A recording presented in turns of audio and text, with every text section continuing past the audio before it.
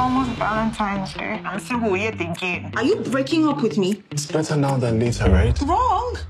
It's a week to Valentine's Day. It'll be the perfect place for you to get your mind off Dominic. Nobody goes to a couple's retreat alone. This is Mr. Sholanke. He's a solo attendee as well. I thought it would be nice for you both to pair up. This is not how I expected this weekend to turn out. From the first time that I met you, I knew you were the one for me. Would you spend the rest of your life with me? You want to marry somebody you barely know. She's an amazing woman. Holy Ghost fire. I will not endorse this marriage.